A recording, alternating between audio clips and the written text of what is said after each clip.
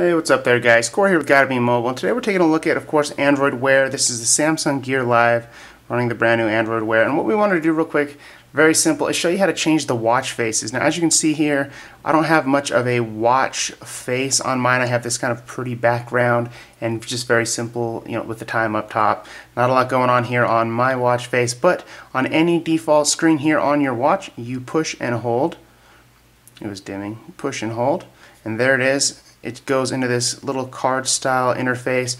Just quickly find any watch face you'd like. This is one of my favorites. It's very kind of neat and fancy looking, and then when the screen kind of dims, you have this very minimal, simple, clean but very familiar watch face for most users. And then of course, once the screen's on, you push and hold again, and there's a lot of different options. Kind of something familiar from a couple Samsung devices in the past. This one's another good one here. But of course, there's only so many available out of the box.